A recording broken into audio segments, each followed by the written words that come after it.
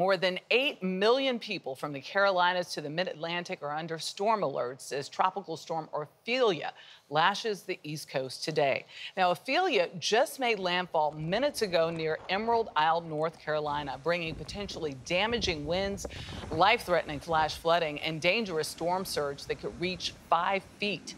Right now, Ophelia is 25 miles south of Cape Lookout, North Carolina, packing maximum sustained winds of 70 miles an hour. For more on the storm's track and the rest of the forecast across the country, here's meteorologist Kelly Cass with our partners at the Weather Channel. Kelly, good morning.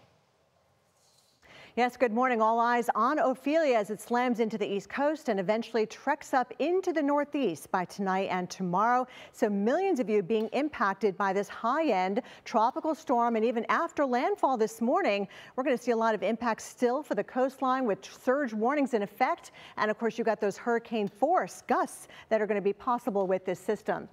There's the cone showing the center of Ophelia, eventually moving inland across areas of North Carolina, Virginia, up toward the Delmarva, losing tropical characteristics by tonight, but not losing tropical moisture. There will be heavy rain to come down with Ophelia, even the possibility of some severe weather, including isolated tornadoes with any one of these rain bands circling in around the center of Ophelia as it tracks northward throughout today. It's going to be reaching the Hudson Valley by later on tonight. So the Northeast certainly seeing the impacts as we head into the second half of the weekend. Rain going sideways. Flooding is going to be a possibility, not just from the rain, but of course the storm surge, depending on which way the wind is blowing. So here is a look at the wind. You can see it's going to be strongest this morning as it makes that landfall, and then eventually we will see those winds die down as Ophelia eventually moves out by tomorrow. And for more in-depth coverage all day long, you can watch the Weather Channel on cable or live on your favorite TV streaming devices. Jeff, back to you.